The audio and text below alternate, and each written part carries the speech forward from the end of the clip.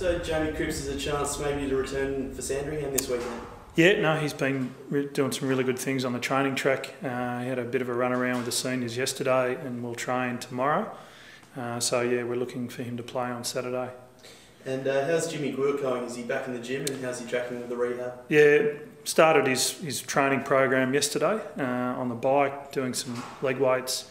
His range and his physio stuff's really good. So yeah, so far so good at this stage.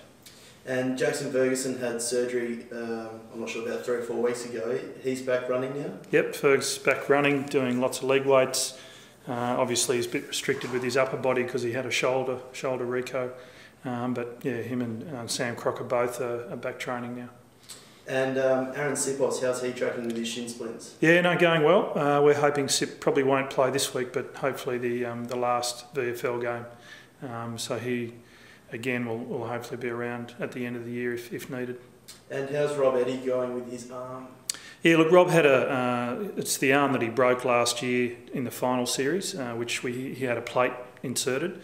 Had an incident a couple of weeks ago in the VFL game, which hasn't settled. So while we did get scans, we're getting some further scans this week just to see what the actual pain is emanating from.